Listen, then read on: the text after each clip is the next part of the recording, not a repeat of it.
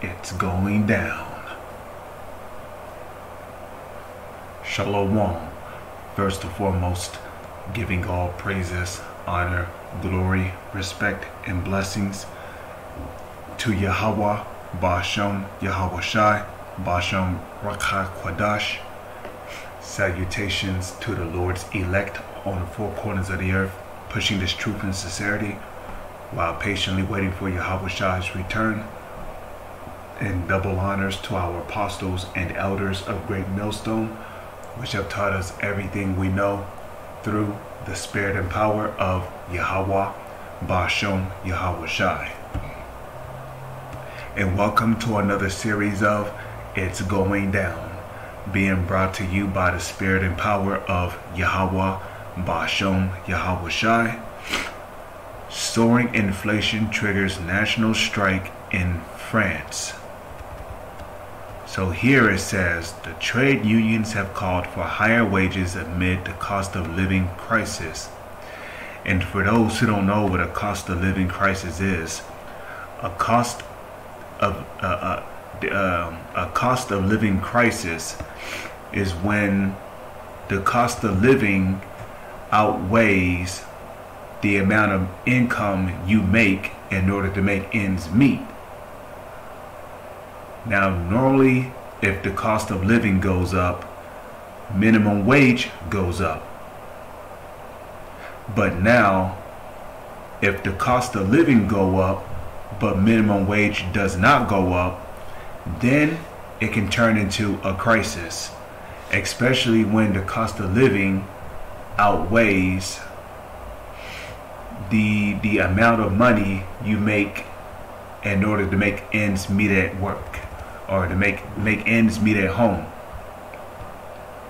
So it says a national strike in France on Tuesday has seen trains canceled, schools closed, as trade unions demand higher salaries for workers amid soaring inflation and energy crisis. Which, if you should know by now, that down there in Europe they are talking about an energy crisis. And a matter of fact, they're talking about how by January 1st of 2023, the amount of money you will have to pay for energy bills is supposed to skyrocket by 2,400%.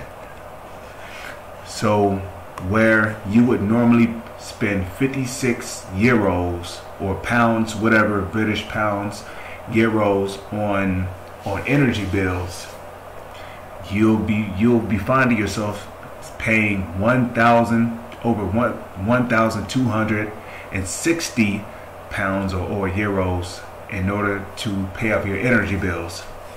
So there is a serious inflation and energy crisis going on. Okay, according to one of the country's largest trade unions, CGT, the protesters are calling for an increase in wages, pensions, and social minimum, and the improvement of living study conditions. It says CGT explained in a statement that today's industrial action is an extension of the weeks-long refinery strike that has closed the gas stations across the country. The trade union accused management of oil giants Total and Exxon in particular of making huge profits while ignoring the demands of employees hit by the cost of living crisis. As the protest movement is picking up steam not only in the energy industry but across both public and private sectors, the union said that now is the time for employees, retirees, the unemployed, and young people to join the industrial action. France's inflation rate currently exceeds 6%, while almost all of the country's industrial sectors have recorded a drop in activity due to the burgeoning energy crisis, which has been exacerbated by anti-Russian or Russia sanctions and the sharp decrease in Russian energy supplies. And you have the United States of America to think for that.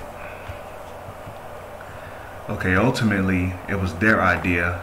They pulled Europe into that little scheme. So if you want to know why Europe is suffering from an energy crisis, well, the US is to blame for it. But then when you read books like Revelations, the 17th chapter, and Obadiah 1 and 7, you start to see why the dragon is going to turn on the whore and make her naked and eat her flesh and burn her with fire, meaning with that nuclear fire. Now you start to see how the dragon, which is NATO, is going to turn on the US. So it says the strike, which is supported by several large unions, has led to massive disruptions. SNCF, the national state-owned railway company, issued a warning that traffic will be disrupted on several lines. Okay, the Eurostar rail service announced that it had to cancel certain trains between London and Paris due to the work stoppage. Maritime transport could also be impacted as several ports and docks announced that they would cease working for several hours on Tuesday. Okay.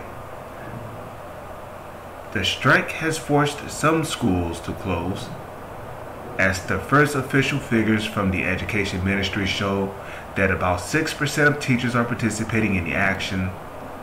The number is particularly high at vocational high schools, where the participation rate has reached almost 23%. So everybody is joining in on these protests.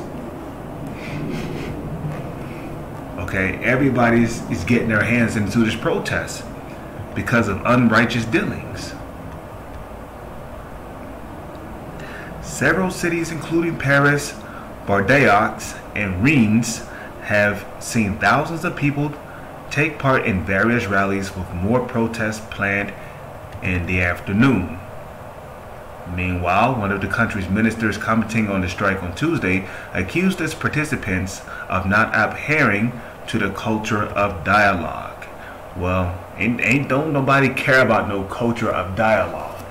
You know, people are waiting to see change here, in which there is going to be a change, but it's not going to be for the better of you people, whether you people believe it or not.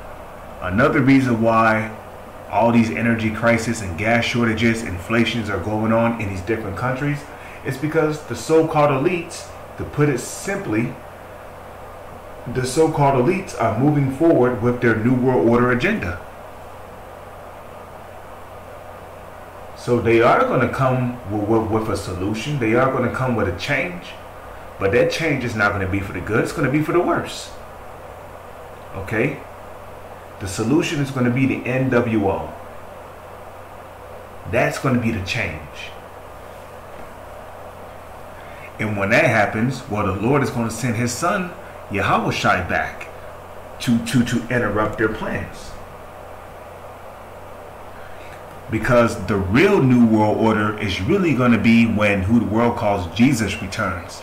Because when he returns and he delivers his elect men, he's going to give his elect men of the nation of Israel, you know, the Israelites, which are the so-called Negro, Latino, and Native Indians, he's going to give his elect men power to rule over the nations, to rule them, these different nations, you know, you heathens, to rule over you so-called white people in the other nations with a rod of iron. In those nations which will not serve us, like it tells you in the book of Isaiah, I believe the 60th chapter, those nations shall perish. I understand that a certain number of employees may express expectations of improved purchasing power, but I tell them that in Europe we are the government which has protected its residents the most in terms of inflation. Christophe Bichu, the Minister of Ecological Transition, told Europe 1. The official emphasized that strikes are under further aggravating a state of affairs that is already difficult enough due to the war in Ukraine and the broader economic situation. So with that being said, let's go over here to 2nd Esdras, chapter 15, verse 15. And it says this. Well, this is 2nd Esdras, chapter 15, verse 16. It says, "For there shall be sedition among men." What is a sedition? A sedition is a uprise or a rebellion against the government. So a protest, a rally, riots, those are all examples of sedition, which is prophecy coming to pass.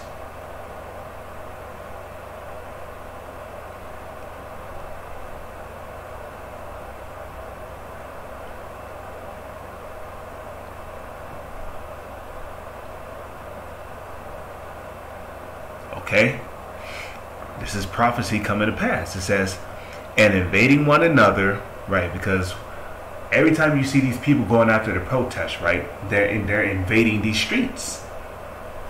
They're taking them over, right? Holding signs, yelling, expressing anger, frustration. They shall not regard their kings nor princes. These people ain't trying to hear what these different presidents got to say. You know? Well, what they're looking for is change, right? Which it's not going to be a change to their desire. It's going to be a change to the so-called elite's desire. Because they're the ones causing all this chaos. It says, in the course of their actions shall stand in their power. Right? So now let's go from there to the book of Proverbs. Chapter 29, verse 2. It says this. When the righteous are in authority, the people rejoice. But when the wicked beareth rule, the people mourn. Okay, you want to know why the whole world is in a state of mourning? Because guess who's in rulership? Guess who has control over the whole world? The wicked do. Who's the wicked? Well, that's starting with the so-called elites. The so-called elites of this society. Okay, the Edomites. They are predominantly the wicked that the scriptures speak of. And that's starting with the so-called elites trickling down to the rest of their nation of people. That's why you got people taking to the streets, you got people rioting, you got people rallying, you got people angry, mad, they're confused, they won't change, they want better of everything. Because right now, they're suffering. And they're suffering because of unrighteous dealings. In which the unrighteous dealings is coming from the wicked.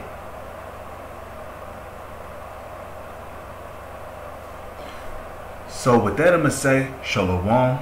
It's on to the next one.